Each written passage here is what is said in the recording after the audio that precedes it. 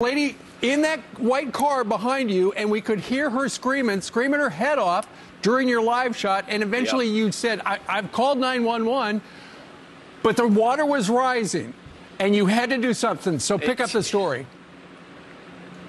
Steve, I know that we're swamped here with all the 911 calls because there's so many high water rescues that we've already documented so far, and called 911 in 5 minutes, 10 minutes, and you could hear her screaming, right? You could hear it during my live shot real loud, and that's her car right there. Windshield wipers are still on. So I just said, you know what? I realize I'm with you guys, I'm on the air, but I can't let it go. So I just... I dropped everything, and I took my wallet out of my pants, and I went in there, waded in, about chest deep. Yeah. That's the type of guy Bob Van Dillen is. I've known Bob for probably 15 years. So don't be humble, my friend. I was not surprised at all when you took off your gear and on live television said, I've got to go do something. Janice, you know how it is, and I was concerned at one that maybe there was a nice swift current, but the current really wasn't that bad.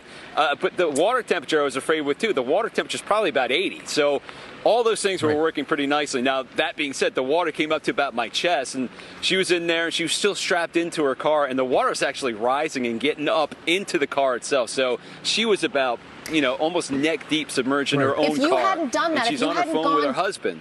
What would have happened had you not gone in there? I mean, she would have drowned. Well, it looks like it hasn't gotten that much. Yeah, I don't know. I told her, okay, undo your seatbelt. And she undid her seatbelt, and I said, let me have your phone, let me have your bags, and then put on my back, and then we walked in. So she's short. She's probably about this tall. So I put her on my back and just brought in. She's fine. She was in shock. She was cold, shivering, so I gave her one of my shirts, and she was in our car just warming up. About 10 minutes later, the fire department came, saw that we were okay, and they went on to the next rescue, wherever they're going. Meteorologist but her husband just and picked first her up responder. about 5 minutes ago. That's right. You're Bob, amazing. Yeah, there they are. Bob, a heroic act, but you know you're never supposed to do any of that stuff. Is your wife watching you right now on TV? Because you've got a lot of explaining to do. You know what? I texted her. I said, "Let's just keep this under wraps." She doesn't know what happened or anything. I'm going to text her right now. Don't tell her. You guys. Allie, no, Janice, come on. You know her. Don't tell. I'm going to tell her. That's good. Everyone now knows. When I go